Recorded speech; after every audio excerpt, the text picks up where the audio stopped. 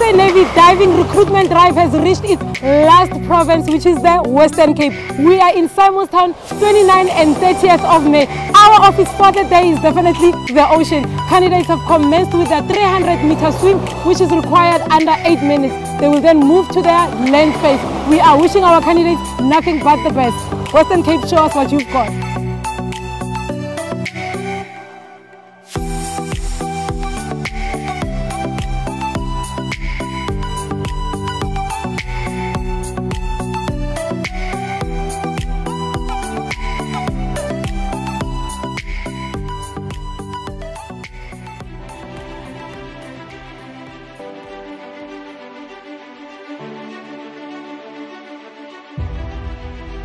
Western Cape has started on a high note. With me I have 24-year-old Marco, all the way from Pretoria. He missed the Pretoria selection but said no, he's not just going to sit down. He is coming to join us in the Western Cape area. Marco, how did you find the swim so far? Well, the sea on its own was a challenge to be met, but overall the test of endurance and commitment to see it through, it's wonderful.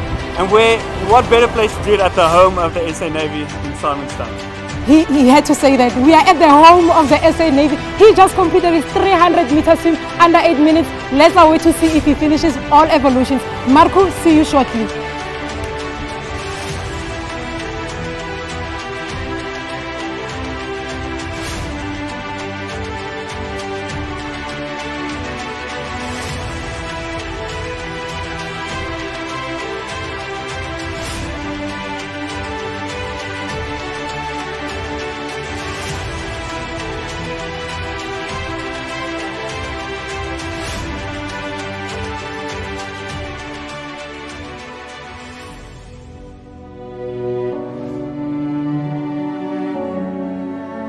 This marks the end of the SA Navy divers recruitment. We've been through all 9 provinces and this is our last stop. For the past 2 days, we have a high number of 16 candidates who made it through. No amount of rain or cold weather stopped our candidates. I want to extend a big thank you to all our media houses, our radio stations, TV and newspapers for helping us reach the youth of South Africa. I want to extend a thank you to all the production team from the South African Navy for helping us ensure that we make sure that all is sent out. And to our lovely viewers, this was not going to be a success without you.